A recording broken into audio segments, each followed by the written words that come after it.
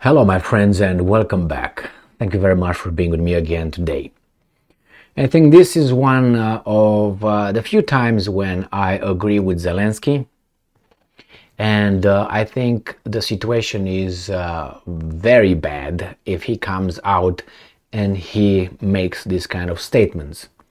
And the statements are not positive statements, I would say, are positive because I think he doesn't actually say how bad they are. So in a context, instead of saying it's already dead, they say, well, it's in a coma, kind of like a thing. So let's see what's going on here. I understand this comes from Russia Today, but they will quote Zelensky. So I will use his quote and go from there. And I don't think the translation could be that bad. In order to, change our opinion or, form our opinion. Counteroffensive is not going well, Zelensky said. This is on June 21st, 2023, today. Progress has been, and I'm quoting, slower than desired, the Ukrainian president told the BBC. Well, they also said that the final punch is not ready and they're not done, which probably is not, but they lost the first surprise. The aspect of a surprise attack helps about 40% of the whole thing.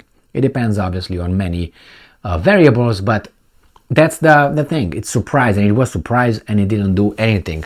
So from now on, that's gone. They know where your forces are. I don't know. We'll see. Ukraine President Vladimir Zelensky has admitted that a long-promised counteroffensive against Russian forces has not delivered the results that some Western observers expected. Remember, this is the interpretation of Ukrainska Pravda, but we have here quotes right here, okay? So bear with me. Amid mounting losses, Zelensky insisted that he would not discuss peace with Moscow. Well, he didn't receive the green light yet. And I'm quoting Zelensky here. Some people believe this is a Hollywood movie and expects results now. I agree with you, but you are part of the movie. You are part of the creation of this movie too, with your BS statements. You are part of this. Inflaming, we're winning, we're doing this. Yeah, okay, let's see, we're on the map. Bring the map. And he says, it's not. Of course it's not a Hollywood movie, but you are part of this movie as well. Of the script, at least, the big actor that you are. He told the BBC on Wednesday, admitting that advances by Ukrainian troops have been, and I'm quoting, slower than desired. Not designed, desired. And I'm quoting again Zelensky. Whether some might want, including attempts to pressure us. With all due respect, we will advance on the battlefield the way we deem best. Again, okay, of course, it's your war. You fight Russia alone. Hollywood movie again, script. Yeah, you're fighting Russia alone. So don't tell us what to do. Let me give you this little representation. Let me pick my nose a little bit. Ukraine and this guy, without the help from the other 30 countries behind all this, he will be Putin, hello. Sorry. You're busy? You have a minute? Let's talk. That's how the weasel would be.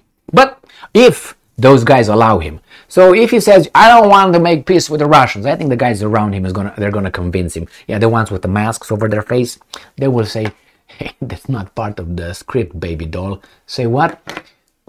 Say what? Yeah, we gotta do this. Zelensky, you got to go. Where? This way. I think that's the script. But he knows why. Zelensky knows. Zelensky, even if tomorrow he, let's say, receives the order, or one order, go and talk to Putin. He's gonna do that. Maybe he's gonna be tough a little bit and all that, okay, for the show, and he's gonna talk to Putin. He's gonna be in charge. Zelensky is gonna be probably probably forever known in the Ukraine annals as being the greatest Ukrainian leader that Ukraine ever saw. I mean, leave everybody else to the side. He is the one. Monuments and all that. He's gonna live happily ever after somewhere in Tahiti or, I don't know, Jerusalem or London or somewhere in Florida. That's his future. If he chooses the other one and say no, come this way, he's not going to say no. I mean, he's an actor overall. So, and pressure. This is just for show. So it shows that you are, what you are. Ukraine's counteroffensive began in June 4th. Okay, we know this. Whatever they say here, that supposedly, according to the Russians, the Ukrainians lost 7,500 men and 30% of its Western supplied tanks and armored vehicles. Daily reports from Moscow have since added at least another 2,000 men to the casualty count, which Ukraine said have lost over 1,000. So Ukraine said, lost 1,000 soldiers and 20 tanks in a single day of fighting over the weekend. Yeah, our men are dying and they are counting the money. Who knows what I'm saying? Know exactly what I mean. That happened in the First World War and the Second World War again. Our men were dying. The best generation, right? I mean, I don't want to insult anybody, but it seems like our society, the Western society, the Western civilization, overall, or it's this big attempt to be pussified, if you know what I mean. Therefore, and very inclusive and diverse, and as we know, equitable, and as you will know, diversity is our strength, so we are very strong. Why? Because we identify as strong. And that's reality. Oh, well, as I said, I agree with him. I think it's not going well. And the counteroffensive, I think, is dead in the water, face down, going downstream, blah, blah, blah, blah, and already bloated. I don't see anything happening extraordinary over there, unless the Russians are breaking the front up north, which is in Liman area and Kupiansk. They try to go around, and we'll see if that's going to be successful.